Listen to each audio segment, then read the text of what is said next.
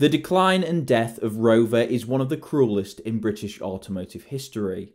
From the vanguard of technology to the BL turmoil of the 70s to its final bout under MG Rover, where its final act would play out in a cruel irony, the City Rover, a rebadged Tata Indica. But what if the rumours of Rover being resurrected again were true?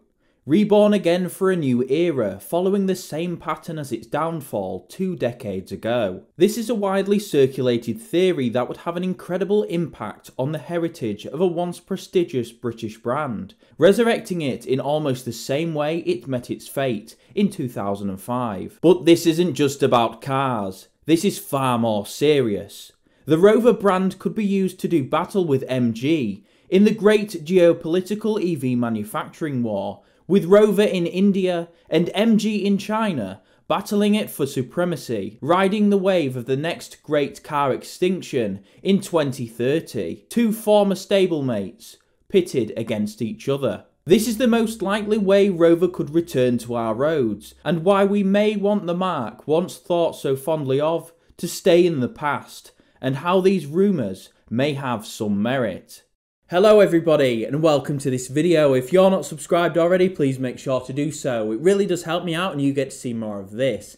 More history videos, more cars and conversions uncovered, and more projects like my Rover SD1, and a fleet update is coming on Monday because I've actually had a chance to film one. This video is on Rover's return and how Tata could bring the brand back to sell cheaper EVs and cheaper cars in the late 2020s. What is your opinion on this controversial subject? Let me know in the comments below. And do you have any Rover memories? Make sure to like the video if you liked it, but without further delay, let's get into Rover's return. To understand this theory, we first need to look at Rover's rocky badge engineering past. Rovers of old were classy, distinguished, and technologically advanced cars. But after the great BL blunder, Rover would find itself becoming victim to the same practice that killed brands like Riley: badge engineering. The old process mainly used by BMC permeated into Austin Rover, with cars like the Rover Quintet in Australia. But Rover's relationship with Honda would have a silver lining, as it would be more or less equal partners with the Japanese giant in developing its models for the 80s and 90s. At the turn of the millennium, Rover would find itself in a predicament once again. The Rover 75 had been launched and then promptly sabotaged by BMW's PR mistake. BMW would then offload Rover and MG and keep Land Rover and sell on Jaguar. The company would then find itself under new management, under the Phoenix 4, as MG Rover. The Phoenix 4, after Le Mans and many other outings, were finding that Rover were cash strapped, and without the necessary drive from management to continue pursuing the new cars, like the RDX60, MG Rover resorted to an old trick: badge engineering. First would be Proton. The Malaysian car maker sought closer ties to a more established company. Rover had the expertise. Proton had the money and the models. Ideas would be explored by both in the early 2000s to change the front end and rebadge Proton cars as Rovers, such as the Proton Gen 2. This would end in 2004, putting Rover's new car plans in jeopardy. Rover in 2004 were desperate. The RDX60 had been canned due to the company's awful balance sheet. The Proton deal had gone sour, leaving MG Rover without the much needed new models. The 25 and 45 platforms were now nearly 10 years old. A replacement was needed, fast, to succeed in the bread and butter models that kept the company afloat. Cruelly, at the same time, Rover Group's Mini, now BMW's, was smashing it in sales.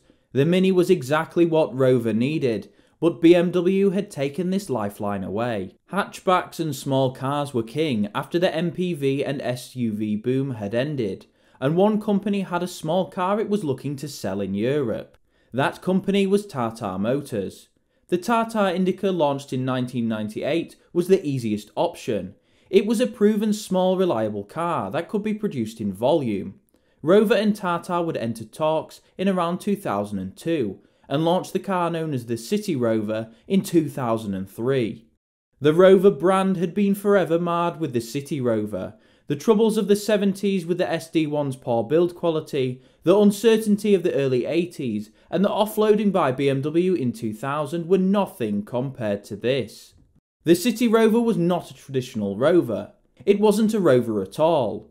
The Rover 75 had tried to and managed to go back to the era of the sophisticated Rovers, but the City Rover had completely blindsided the car buying public. The brand was in tatters. The Tata Indicas were simply shipped over in kits, assembled and then roverized, with badges and grills. If all that made a Rover was some badges and a grill, the brand was doomed. MG Rover would collapse in 2005, ending the Rover name for good. SAIC would try to purchase the brand, but thanks to its close ties to the Land Rover name, it would be given as a package deal by BMW to Ford. The Rover marque would follow Land Rover to Tata's acquisition, and the creation of Jaguar Land Rover. And this is where the theory takes hold.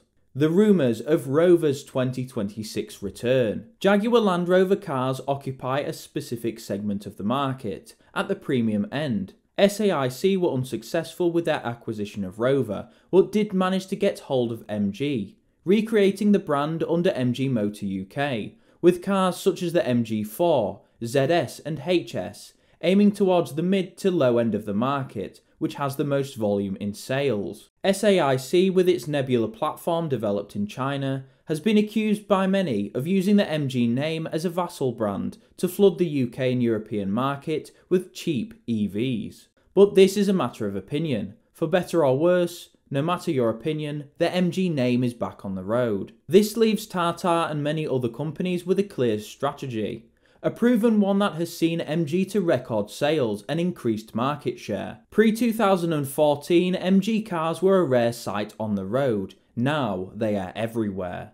Tata has expressed over the years its desire to expand into Europe and beyond, but it wouldn't risk its current premium brands on cheaper models based on its own cars. Therefore, it could use a dormant brand, one that it's had in its ownership since it took over to create Jaguar Land Rover. This brand is the Rover name. This would be an easy way for Tata to launch several of its cars in Europe, adding a bit of brand prestige to its models. The relatively unknown to the car buying public Tata Motors would launch itself by leeching brand prestige from a now almost forgotten brand. The Rover brand, even though it has been tarnished in the eyes of the car buying public who are around in the 70s and 80s, the younger car buyers could potentially buy into the prestige and brand heritage and its close relation to Land Rover. Cars like the P5, P6, SD1 and Rover 800 could be used to sell the new generation rebadged Tata cars. But this couldn't be done with just any car like the Taigo. That simply wouldn't wash. The memories of Top Gear's City Rover expose haven't quite faded just yet, so a small car wouldn't be the ideal, and the market currently is dominated by the crossover. Tata would probably pick its Harrier, Nexon and new Safari for roverization. Their low to mid-range would go head-to-head with cars like the MG HS, ZS and MG4, with the potential to expand the range further. But Tata and Rover do have a problem, a dealer network. MG currently has 153 dealers across the UK, with 4 recent additions. This is still growing. Tata and Rover could use Tesla's distribution model, limited dealerships, and base themselves online, or perhaps tag onto a dealer network like Land Rover, using the glitz and glamour of the Range Rover and its sister models to draw people in. PR would be an easy one. The return of MG was received quite well by motoring journalists and most of the public, who had largely forgotten the days of old MG. Rover would be more of the same. The automotive world in Europe would erupt with elation that Rover is back. You would of course have the skeptics. For Tata, influencer backing, good advertisements and cheap well-made cars would be enough to wash over the criticism, and if brilliant minds were seconded from Jaguar Land Rover, it would no doubt be a success if executed correctly. Rover would be back, and free to use its legacy models in the same way MG has, to promote its new offering. The perception of a stable brand with heritage to match would persuade many buyers. So, when could this happen?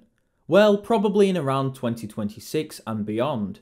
In the UK's march towards the ICE ban in 2030, there will no doubt be several car-killing scrappage schemes, like the ones in London for ULEZ, and the Birmingham Clean Air Zone, which offers drivers £2,000 towards a new EV. If the new Rover was to be introduced before 2030, 2030 would allow it to gain significant market share thanks to the government intervention. The scrappage scheme of yesteryear would decimate the legacy models, but would provide new life for the relaunch of Rover. Rover cars would come over in droves in the same way as the MGs, providing a cheap and easy way to get into a new EV by flooding the market. India and China would do battle with two of Britain's marques in the battle for car manufacturing supremacy. Both at present have well-established automotive industries, so India would just need a brand to ramp up the volume. Rover and MG, once stablemates, would battle it out in the 2030s for different countries. The Rover Harrier could be doing battle with the MG HS or ZS. And looking at Tata's expansion plans, this might be the most plausible way Rover could return to our roads, for better or for worse. You may also think that Tata could rebadge its own cars as Land Rovers or Range Rovers, but this simply wouldn't work. The Land Rover brand is Tata's crown jewel, they wouldn't want to risk it. Rover is its intellectual property, and one that has not been used in decades.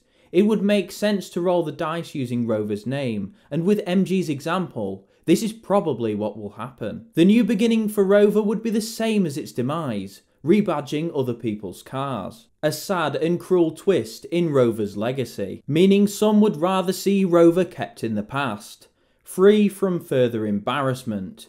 But some would also argue that these Tatas could be a launch pad for a new Rover, which could be a good thing. And that is the end of the video. What is your opinion of Rover's return as a rebadged Tata? Let me know in the comments below. Personally, I think this has about a 60% chance of happening if the rumours are correct. I've been asked to cover this one several times, so I thought it would be a great video to make to get your opinion and perhaps some more information. It would be a cruel and ironic way to bring back a brand that we all love. But with Tata's Gigafactory plans in the UK, we could potentially see Rover's return to UK manufacturing. But that is just speculation, and it's the end of the video. So as always, thank you for watching, keep watching, and remember to subscribe for more of this, and I'll see you in the next one.